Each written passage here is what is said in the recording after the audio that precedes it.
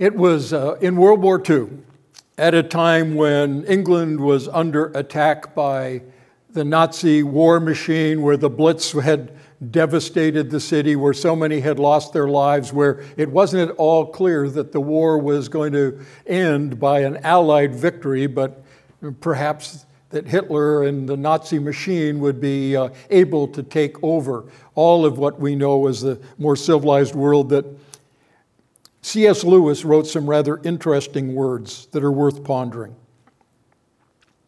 The war, he said, creates absolutely no new situation. It simply aggravates the permanent human situation so that we can no longer ignore it. Human life has always been lived on the edge of a precipice. That's a rather remarkable statement. I mean, how can you say that this is nothing different when London is being decimated and people you know are being killed? But what he's trying to say applies to us in our pandemic and the situations that we are experiencing. In one way, this is absolutely new. Something that we didn't think was going to happen in one of the most medically advanced, scientifically advanced, economically advanced nations that have ever existed in the world, with all of the things that seem to be in place, and then all of a sudden coming in a totally unexpected direction, we've come to realize how weak we are. In a society that doesn't like to think about death, that pushes death out as no other, I think, time in history has ever been done, so death happens away from us and we don't think about it or talk about it. All of a sudden we've had to deal with 66,000 people who've died in this particular equation, at least, and hundreds of thousands around the world. And it's a reminder that what we thought was protecting us isn't powerful enough to ultimately protect us. That we've always lived on a precipice. And how are we going to respond to that?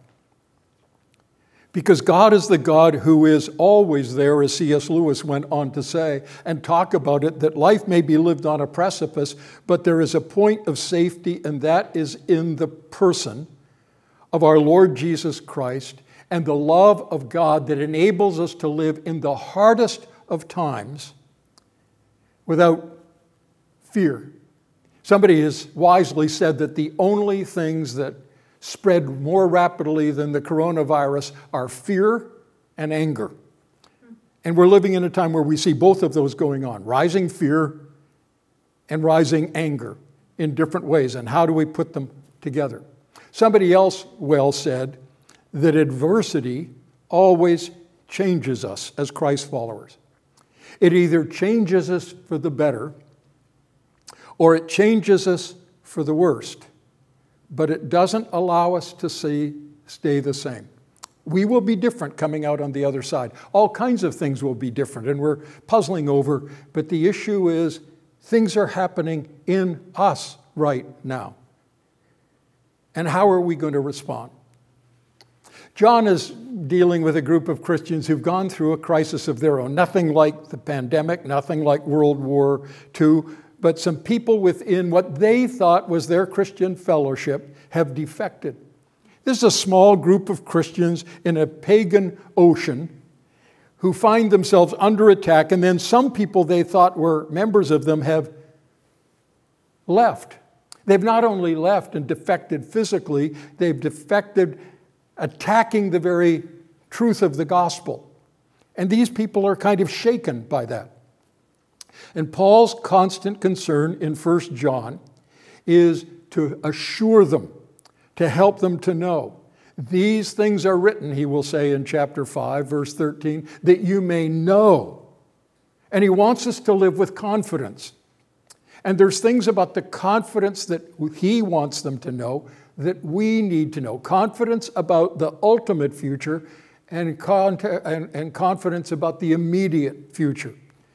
And that's what the passage we're going to look at in 1 John chapter 4 is about. So if you have your Bibles, take them, and we're going to be looking at verses 17 to 21, but I want to back up to verse 13 and just to remind ourselves of some of the verses we looked at last week and put that into context as we get to verse 17. So 1 John chapter 5, verse 13. By this we know that we abide in him and he in us, because he's given us his Spirit. And we've seen and bear witness, or we've seen and testify that the Father has sent his Son to be the Savior of the world. Whoever confesses that Jesus is the Son of God, God abides in him and he in God. And we have come to know and to trust the love that God has for us. God is love. Whoever abides in love abides in God, and God abides in him.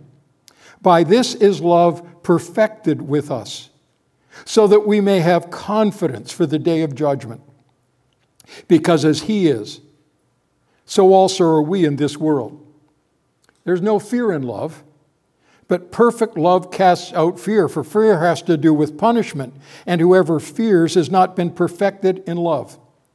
We love because he first loved us. If anyone says, I love God, and hates his brother, he's a liar. For he who does not love his brother whom he's not seen cannot love God whom he has not, whoever loves his brother whom he has seen, I'll get this right yet. Whoever does not love God, okay, I did pass first grade reading, but I'm having trouble this morning, obviously. Whoever does not love his brother whom he has seen cannot love God whom he has not seen. And this commandment we have from him: whoever loves God must also love his brother. I'm sure you've noticed that people carry on conversations in different ways. There's some people, when you talk to them, and their conversation, you can track it. It's logical, it's linear, it moves from one point to another. There's a kind of progress that you make your way through it. And you can sort of say, well, this is where we began and we got there, and I see the conclusion and why you're reaching that. Now, it doesn't mean, because it's logical, that it's correct, but it does mean that you can follow the course of the argument. Other people, when you talk to them, it's a very different thing. They're not logical, linear logical. They're logical in their own way, but it's kind of intuitive. And they'll start, and then all of a sudden they'll move over there, and you wonder how all of these pieces are fitting together, and then at the end you'll see a brilliant insight, and you try to track. I'm not sure how you got there, but you're right.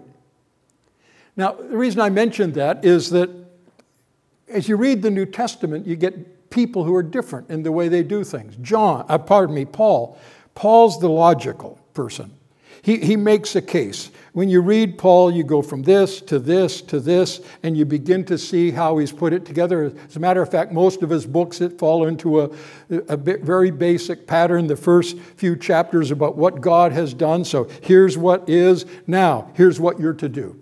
And with Paul, you can always figure out his books are pretty easy to outline and to see where he's going. John, though, John's a different matter. John's kind of intuitive. As a matter of fact, if you read the Gospel of John and you compare it to the three Gospels, you'll begin to discover there's differences. And John is pursuing themes in different ways through his book. It's all logical, it all makes sense, but they're pictures rather than a kind of chronological order of the Lord's life. And then you get to 1 John. And 1 John, as you read it and you start following, and then all of a sudden John's here, and then he's there, and then he spirals back, and it doesn't sort of follow in that particular way. And then you come to the book of Revelation. Well, the book of Revelation is a whole different set. Paul could never have written Revelation. Obviously, the Spirit of God, I guess, could, but that's not who Paul is. And John couldn't have written the book of Romans. God uses their difference, and we're different in different ways too, and all of that's good. But all that means is we come to John, we sometimes have to be prepared to kind of puzzle together certain pieces, and that's what we have in the section that we're going to look at this morning. Now, John has been talking about God's love and God's goodness, and let me remind you, as I've said, there's these themes that run through it, these evidences a doctrinal evidence. What do you believe about Christ? A moral evidence. Are you obeying God's commands? A relational. Are you loving one another? And he's been talking about the love of God. And now in these 4 verses, he's going to talk first of all about God's love giving us confidence. Confidence that is so great that we will be able to stand in the presence of the Lord Jesus at the judgment and have confidence there. Now, look at verse 17. It has 3 parts to it. And if you're looking at my outline, it's wrong. So, first of all, verse 17 has this initial statement. By this is love perfected with us. Now, that's his premise. And then there is a promise. I have product in the outline, and it should have been promise, that we may have confidence in the day of judgment. And then there's a third statement. I've called it the product, but that's not a very good word for it, but I was in a P kind of alliteration thing. Because as he is, so also are we in the world. So let's unravel some of that. First of all, the premise. The premise is, by this, going back to the previous verse, whoever abides in love abides in God, and God abides in love. By this is love perfected with us. Now, he's told us in those verses that God is love. That is his essential nature. He says it in 2 places, verse 12 and verse 16. God is love. That is his essence. And so when God acts in love, he sends his Son. Here in his love, not that we love God, but that he loved us and gave his self to be a propitiation for our sins, the full payment. So the Christian life begins with that great truth. God is love, and that love has caused him to send his Son to come in our place and on our behalf.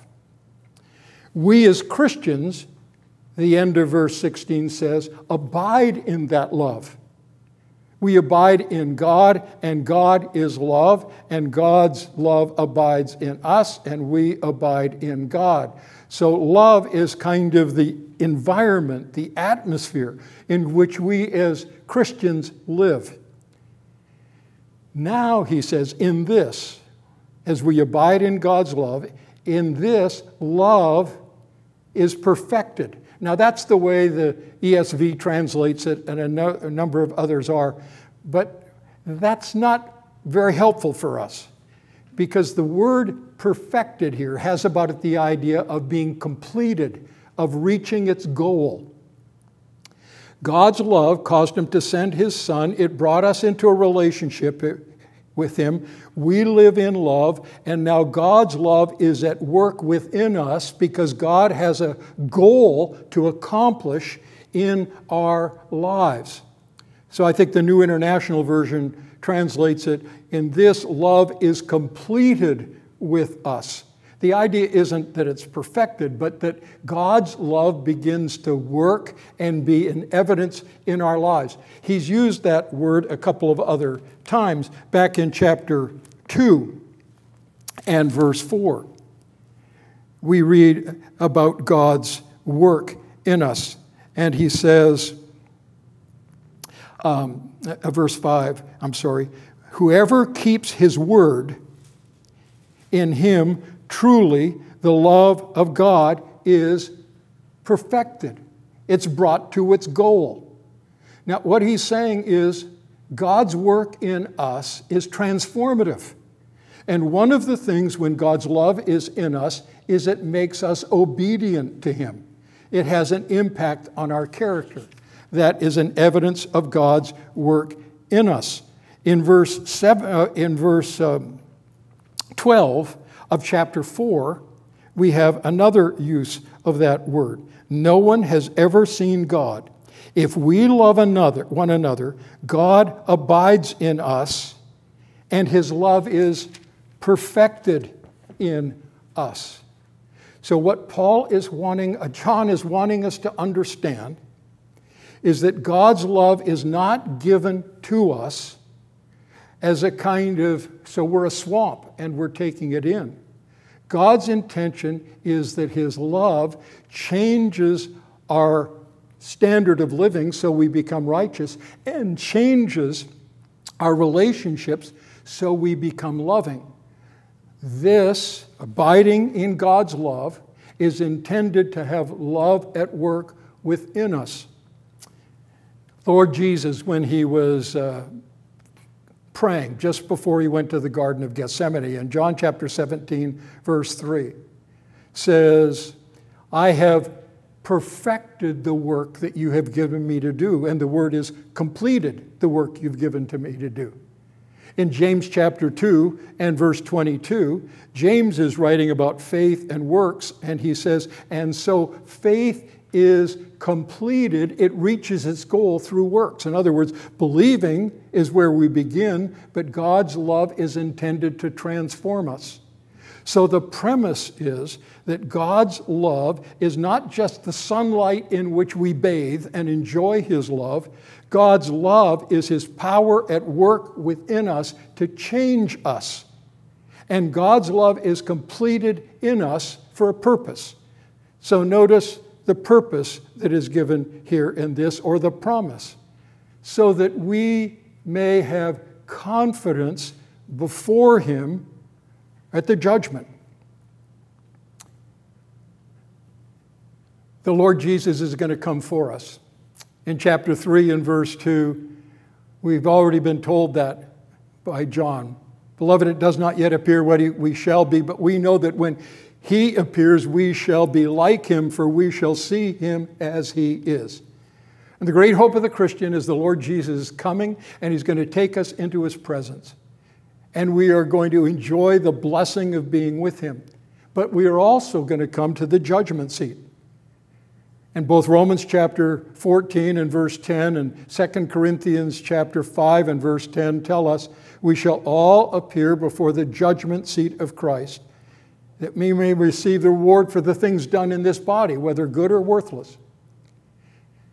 The issue at the judgment seat for a believer, this isn't the great white throne judgment at the end of time, isn't whether we're believers or not. It's for rewards and for the blessing and the approval of God upon us. And what God longs for us to do is to have confidence at his coming, to be able to come into his presence and know that we're going to hear the Lord say, well done, good and faithful servant. Now, back in chapter 2, you may remember at the end of that chapter, he said in verse 28, but now, little children, abide in him, so that when he appears, we may have confidence and not shrink in shame from him at his coming.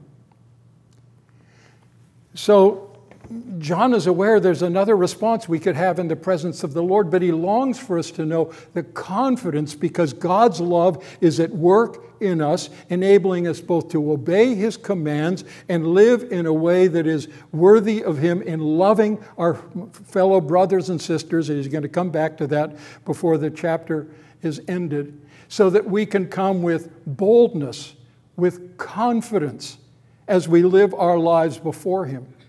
And John has also said back in chapter 3 something about the confidence that believers ought to be able to live with, because if you remember, he talked in this passage about that. Whenever our hearts condemn us, God is greater than our hearts, and he knows everything. Beloved, if our heart does not condemn us, we have confidence before God. So what John is promising is that we can know what it is to stand in the presence of the Lord Jesus, aware of our shortcomings, aware of our failings, but if God's love has been transforming us so that we reach out to others, and this is not heroic acts, this is acts of love given to people in the places that God has called us, we can have confidence before him because, and this is a puzzling statement that ends verse 17, because as he is, so are we in this world. Now, if you find that puzzling, so do nearly all the commentators who write on this book. What is John meaning? As he is, so are we in the world. Some take it to mean, as he is, so are we before God, because we are seen in Christ. And when God looks at us, he sees us in Christ with all of the righteousness and all of the attributes and all of the things that the Lord has done for us, that we are seen in Christ, and it's his righteousness, not ours, his faithfulness, not ours, and that is gloriously true. We are in Christ, and when God sees us, he sees Christ first. Now, while that's true, I'm not sure that that's what Paul means, because as he says, as he is, so are we in this world. And in a context of love, I think this comes closer to what was said in the Great Commandment, that Jesus says, as I have loved you, love one another. This is the way all people will know you're my disciples, if you have love for one another. So John wants us to understand in this particular place that the way in which we are like the Lord Jesus is as we live loving our brothers as the Lord Jesus loved us in this world, here and now. And so one of the great concerns of the Lord in his presence is going to be, are you loving your brothers? Has my love come into a dead sea and not gone out and left all of the kind of barrenness that you see when you go to the land of Israel around it, or into a swamp? Or have you been a conduit of love to others as his love reaches its goal in you and through you? Now, verse 18 moves in a little bit different way.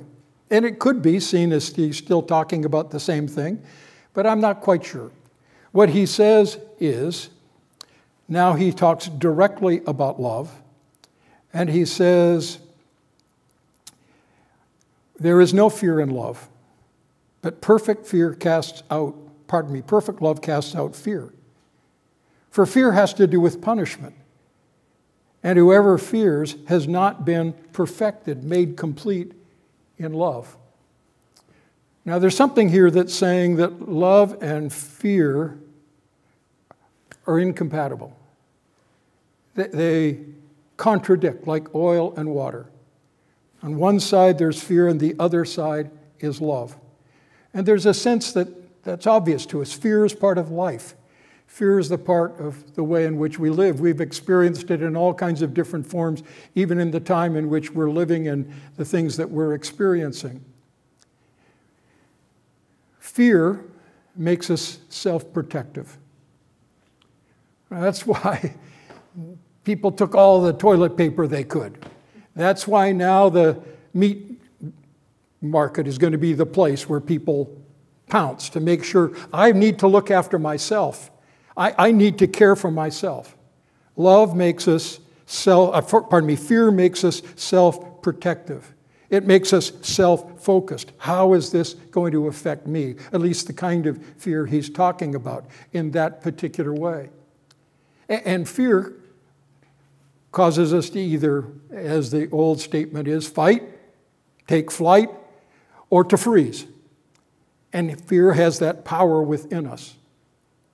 Into that comes the love of God and God's love and grace toward us in Christ. It's interesting in the Bible that the call fear not occurs so often in the Bible. I think I quoted somebody who'd counted 365 times saying there's one time for every day of the week in the Old Testament. Fear not. But it's useful to think about that. And I was helped recently thinking about that to recognize that in the Old Testament and in our experience, the statement, don't be afraid, is almost always not a statement of rebuke, but a statement of compassion. It's a statement of care. I was thinking this morning as I was looking out and thinking about this and thinking about when I was teaching my grandkids to swim out in the pool.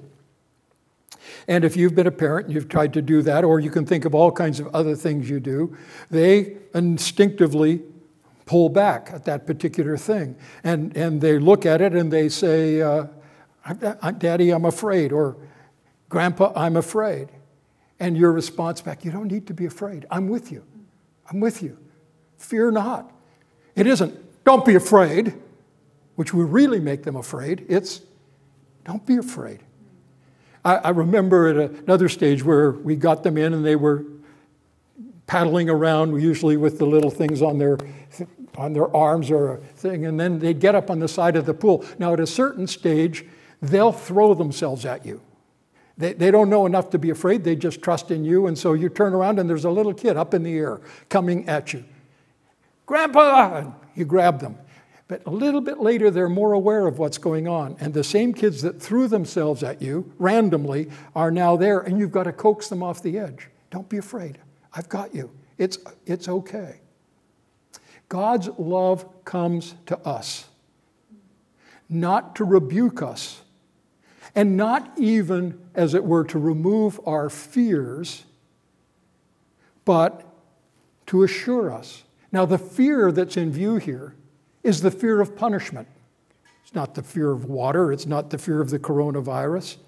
Fear has to do with punishment. And so what he's thinking about is as we live in the world, we can live in such a way, fearful that if we get out of line, if we break the rules, God is going to judge us.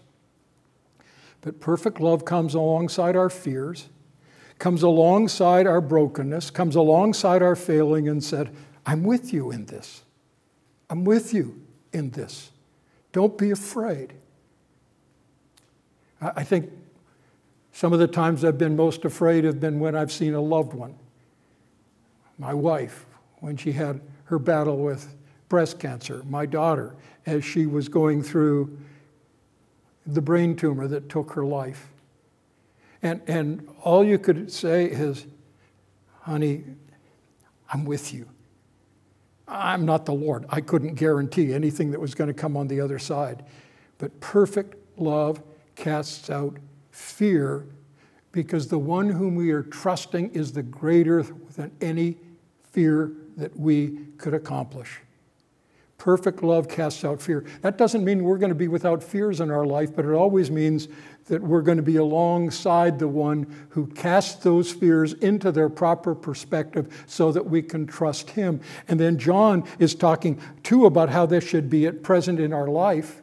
So verse 17, I think, talks about the ultimate fear of judgment. This talks about present fear as we live our lives in different ways. And then he comes back and says in verse 19, we love because he first loved us. Now, if you were brought up like I was in the King James Version, you know that that verse reads in the King James, we love him because he first loved us. And that's true. There's absolutely no doubt about that. But as scholars discovered more things about the Greek text of the New Testament, they discovered that the oldest manuscripts we have, closest to the original, just simply read, we love, because he first loved us.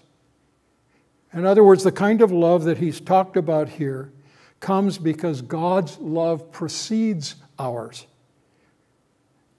He is the one who came into our life before we had any right or claim or merit before him.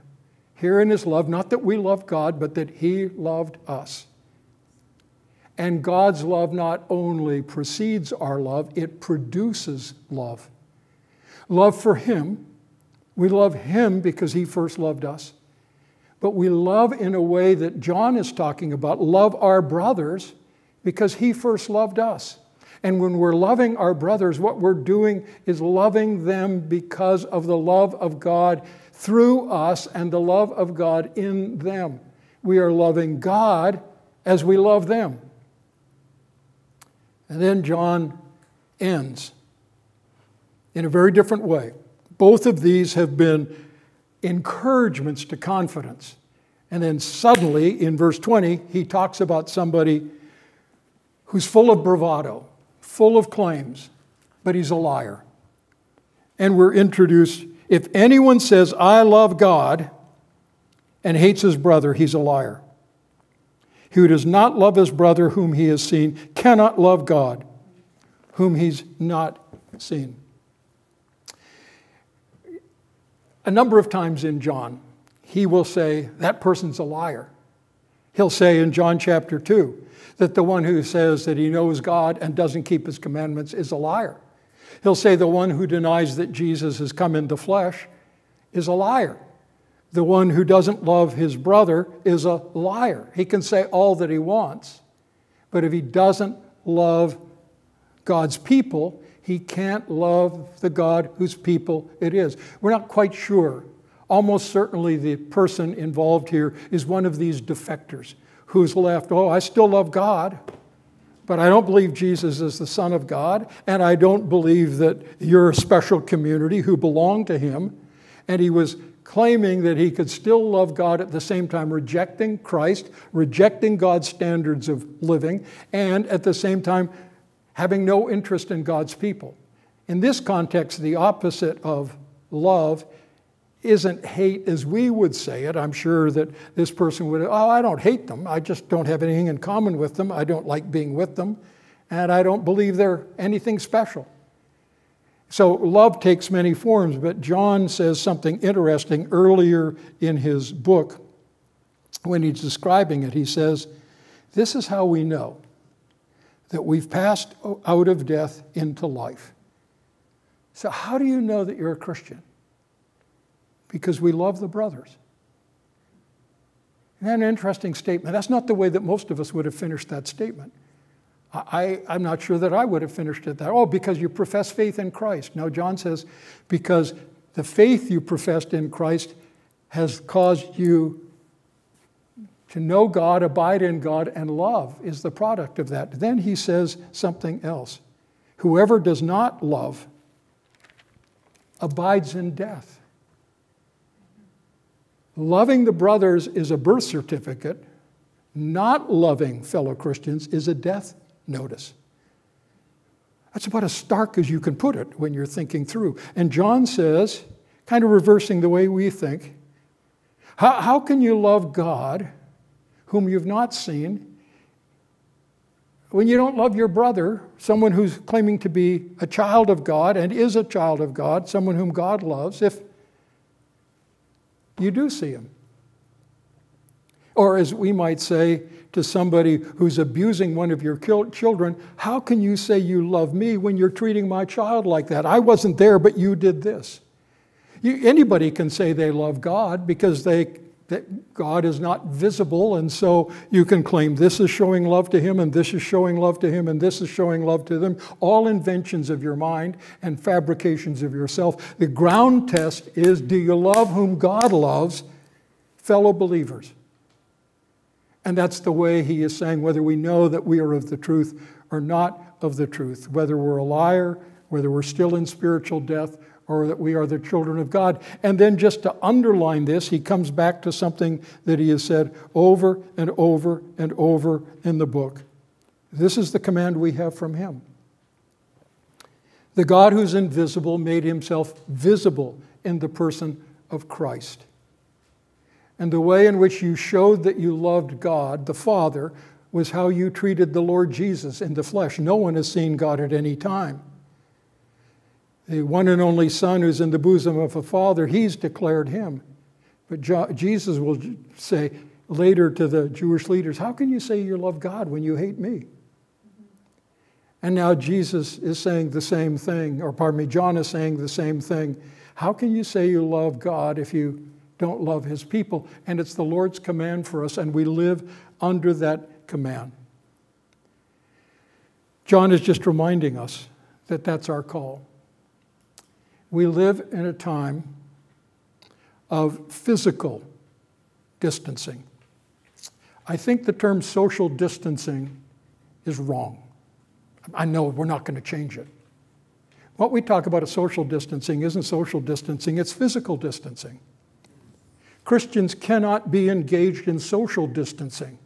It's harder when there's physical distancing to have social distancing. But we need, if we love Christ, to be figuring out ways in which we close the distance.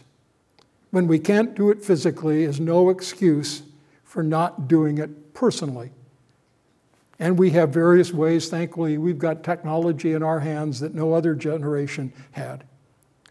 And so one of the things as we think about this is that God wants us to live with confidence that when we stand in His presence, we will hear Him say, "Well done, good and faithful servant."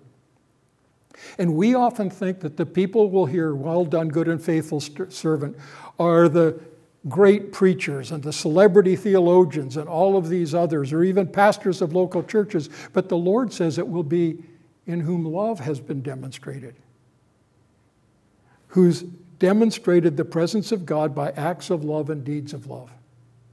And confidence is the product of Christ-likeness. And Christ-likeness is seen in caring for others. And we can live with confidence in the present because we know that in our fears, the Lord is coming alongside us. And we also know that He has promised to keep us and hold us. And then we move to the reality of the call is on us, the command of our Savior in our ears. Love one another. This is the way people will know that you are my disciples. One of the reasons, intriguingly, we're not meeting is out of love for one another and love for outsiders as well. But the love that causes us not to meet is also the love that causes us to reach. May that be something you do in a new and fresh way this week. Well, in the midst of all of the certainties, one of the things that's true is celebrated in the song we're going to conclude with. There's a lot of things that we don't know, but what we do know is this: He will hold us fast, firm in His hand, and we can celebrate that truth, and that gives us the confidence to love one another and to love others for His glory and for their good.